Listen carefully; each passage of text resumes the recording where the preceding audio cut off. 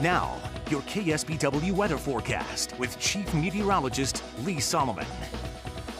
Good evening, everybody. Beautiful day today. Took a little while to get the full sunshine. Finally got it. Mix of 60s here along the coast. Some spots inland, though, did get to the 70-degree mark. Most of those were down in the Salinas Valley. Gilroy at 69, San Jose at 66. So pretty nice afternoon. You'll notice the trend here. 60s along the coast, mostly 70s in the Central Valley.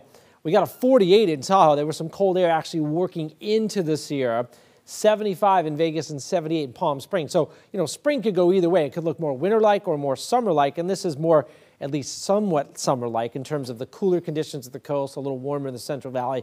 Of course, if it was summer, those numbers would have 8s and 9s in front of them. Look at the interior part of the U.S. right now. Wow, definitely cold. 22 in Denver, 27 Billings, 23 in Bismarck. So there's cold air working down from Canada right now, and that was part of the equation to get the big showers and thunderstorms firing up over the south yesterday. You can see the difference. 48 in Memphis right now. They were in the 70s yesterday, right? And with those higher temperatures, there's higher humidity too. You get that clash of the air masses this time of year. And unfortunately, there's that big front that came through the southeast, spawning tornadoes, which were deadly. That's pushed off the East Coast right now. The last of it up in New England, and some snow showers trying to break out over the Rockies, but most of that is pretty light. Looking at home now, you can see this patch. This is drier air working in on the water vapor imagery. So this drier, cooler air mass is working down, and that was helping to erode the low clouds this afternoon. You can kind of see that trend is working from north to south.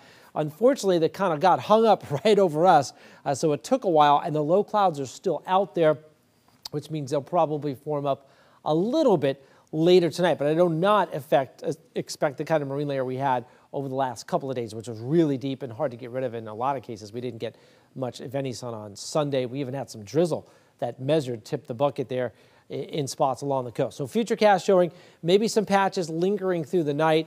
By tomorrow morning, we're going to say mostly clear, although I wouldn't be surprised to see a few patches of fog maybe right along the coast. But by early afternoon or really late morning, we should be crystal clear. We have a little offshore flow in the morning. That helps. Then the sea breeze comes on later in the day.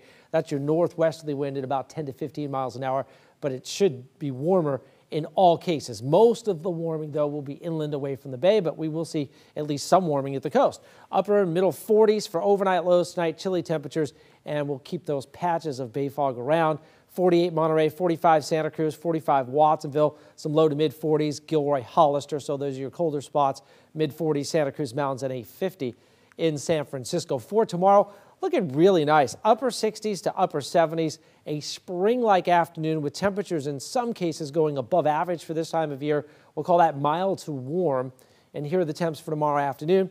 70 Watsonville, 71 Salinas, upper 60s around Monterey, Seaside, PG, low 70s, Santa Cruz, Capitola, mid 70s, Ben Lomond, Boulder Creek, Bonnie Doon, and there your upper 70s, middle 70s, San Jose, Gilroy, Hollister, 76, 77, and we'll follow that with Soledad and King City also with those middle and upper 70s. By Wednesday, some of those spots could get closer to 80. So there you go tomorrow, pretty much all sunshine.